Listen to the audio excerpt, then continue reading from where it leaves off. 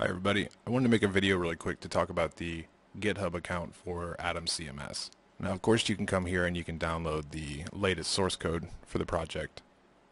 But what you can also do is come over here to the issues panel, and if you're having any problems with your code, for some reason it's not working the way it is in my video, or if you see that there's an error in my code or anything like that, I definitely encourage you to come over here and post those errors, because one, it's easier for me to manage, because when they're in the YouTube comments, those get I start getting to the point where I've got hundreds and hundreds of comments and they're hard to keep track of, and YouTube's kind of made it confusing with replying and all that junk, so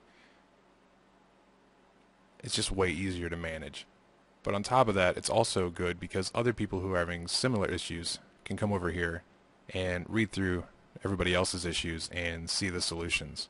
So if you come to github.com/thedigicraft/atomcms and then click on issues, you can get to this page. And to create an issue, it's pretty easy. Just come up here to this green new issue button, give it a title, and leave me a comment about the issue. One thing that you may not know is that you can set up code blocks, and there's a lot of other formatting things you can do here. If you click on GitHub flavored Markdown link here, you can learn more about that. But I wanted to show you how to do a code block. A lot of people who have already posted on here will see that I go through and actually edit their post and add in a code block. You might think that's happening automatically, but I'm actually going there and doing it myself.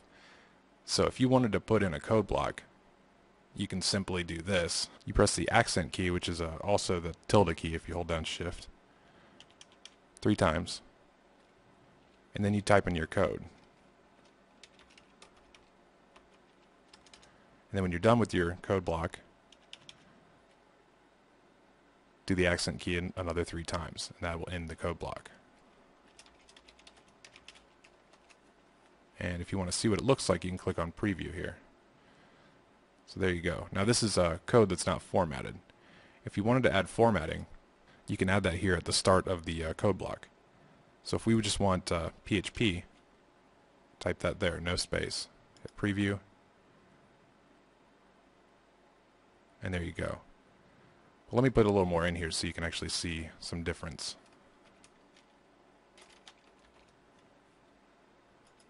So now we have some syntax highlighting going on.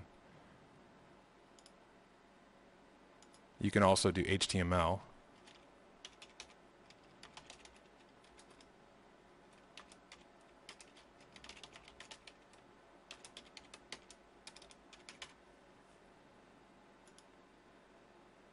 And there you go. And then they also have an option to do HTML and PHP together, since that's pretty common.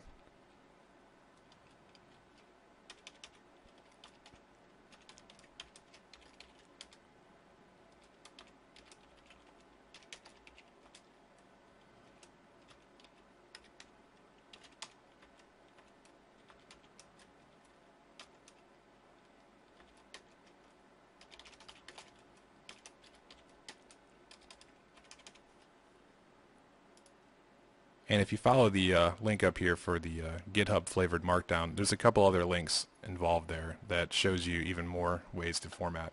For instance, there's a list here of all the formatting options for the code.